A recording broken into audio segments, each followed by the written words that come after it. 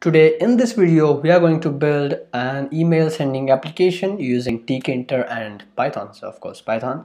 So let's get started. Myself Nishilgi and you're watching Techie Programmer. So I just want to show you the demo, how it works and how it looks. So this is how or what we are going to build today. Then moving on to the code, let me just fire up my PyCharm. Okay, first of all, let me go to show you the UI.mail. So this is what we are going to, this is the code that we are going to use, and I will just explain you and we'll go walk through this. If we start coding this, it would take a video around 15 minutes. I just want you to make sure you understand this, that's it. So what we are going to do is, first of all, in order to build this application, you need to turn on your Gmail's less secure app settings. So for that, first what you need to do is go to your Gmail account. Let me just show you from beginning. Okay, just let me take my new tab. You just need to type as Google accounts. Coming here, you can click on Google accounts.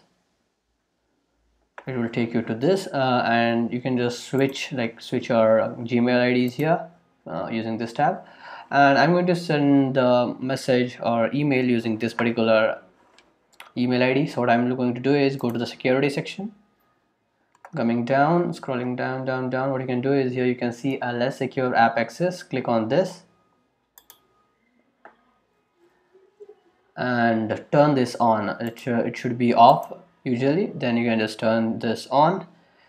Once done with this, what you need to do is go to the code here. Okay, you can just copy out the code here. That's around 35 lines of code. Then what I'm going to do is, you just need to create a new file called cred.py, wherein what you're going to do is just write your Gmail ID with which we are going to send the mail and the password associated with that particular Gmail. So I will just change my password and save the file. I have just changed my particular credentials there and I have saved the file.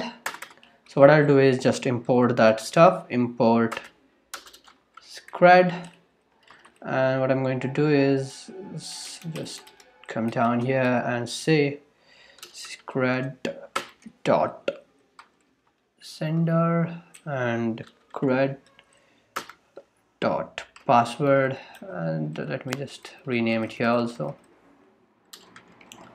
Okay, cred dot, yep. So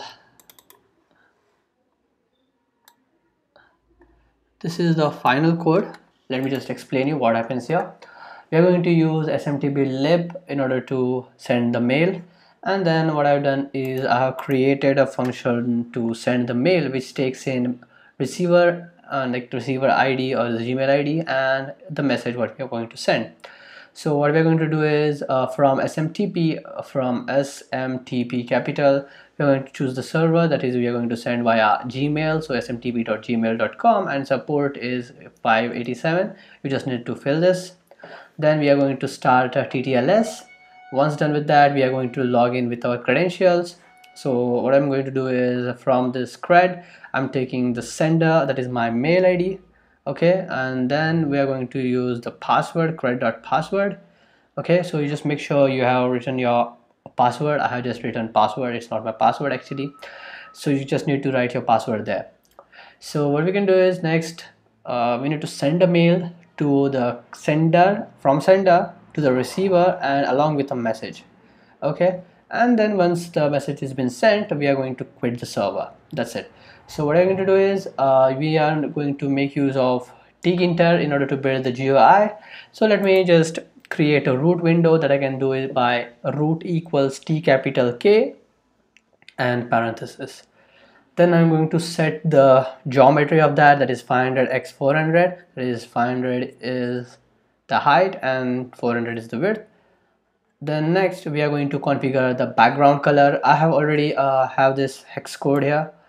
Background, you can just keep it same or you can just change according to your color or whatever you like. Then what I'm going to do is set the root title. This is something, this is the, like we have, this is exam underscore UI dot mail.py. This is the title, so you can just write anything here. Then there are going to be 3 labels. Let me just now run this so that I can show you. Okay, so this is the label number 1, this is the send to label number 2, and third, the message is the label number 3. This is the entry box, and this is a text box, and this is the send button. Let me just go back to the code. So what I'm going to do is sender, email sender, send to, and message. These 3 are going to be our labels, and I have placed them using a place method here. Like here it goes like x direction and y direction, so I have placed it at x equals to 120 and y equals to 10. So based on the values you put here, the location of your widgets changes. So I have like it's just a trial and error method wherein I try placing it on 100, 200 and averaging them, taking the mean and getting at the exact place I wanted. So this is how it works. So what I've done is created a label which we need to place it in root, comma, then text equals to email sender, then font size is 40 here, and the front FG stands for foreground, BG stands for background. So I have set it as FGBG, so it is just like FG equals to FG, BG equals to BG, and we are going to use place method to place the widgets. So I have created the 3 labels here. After that, once that is done, what I'm going to do is create an entry box. So entry box, I will just write it as receiver name, because there we are going to type the receiver's name. This here, for example, if I want to send this mail to Techie Programmer, so I will just write it as Techie Programmer16@gmail.com. So this, whatever, when I enter this, so this stands for this particular stuff here, receive name. Okay, so this I'm going to place it at 120,70. So then I'm going to write the message equals to text. This is the message, this is the message box, so we are using the text widget here. And root height equals 10, width equals 30. This is just the size, you can just vary this. Height equals 10, it means you can just fit 10 lines of text here, and width is equals to 30, it means 30 characters in a single row. So I guess that's pretty enough. Then once done with the text box, we are going to place these both, that is the entry box and the text box. And here we have a button, this is the send button. So what I'll do is a button is placed in root, where text is equals send, then font is equals, this is a single colon space single colon. Okay, some of my user had used double quotes a single directly. It's not a double quote, it's a single quote comma space single quote here, even here. Okay, or else you can just write double quotes comma double quotes space double quotes. Then this is the size, that is 20. Then FG equals FG, this is the foreground color that we have set, then background color. And then what we are going to do is command is something that function is called when we press that particular button. So we are going to call this send mail function when we press the send button. So what I'll do is lambda send mail, and we are going to pass the receiver mail. So what I'll do is from receiver underscore mail dot get, it gets the string that we have passed. And here message dot get, what it does is, message is a text box, so we want the data from 0 index up to the end. So if you have added any space, that will be counted here. And message dot get from 1 index to the end, and that will be passed. And we are going to place it at x is equals to 120 and y is equals to 330. This is just an trial and error method.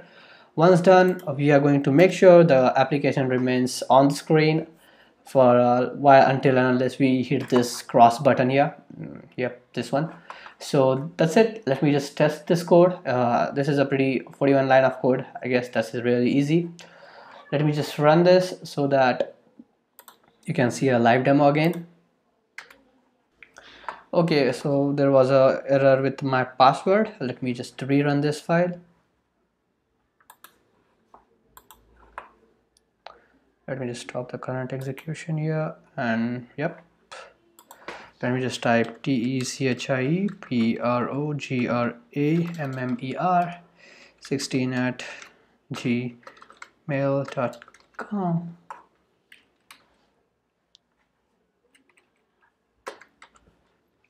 Then this is the mail sent using SMTP.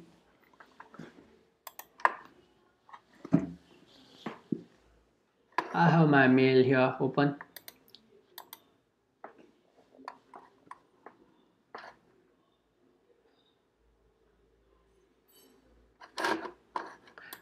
Okay, so here you can see this is the mail sent using SMTP. So we were successfully able to send a mail using our Tkinter application. So this is how it works. That's it for today. For more videos, do like, share and subscribe. And if you have any topic suggestion, you can just comment down and let me just try to do that project. So see you in the next video.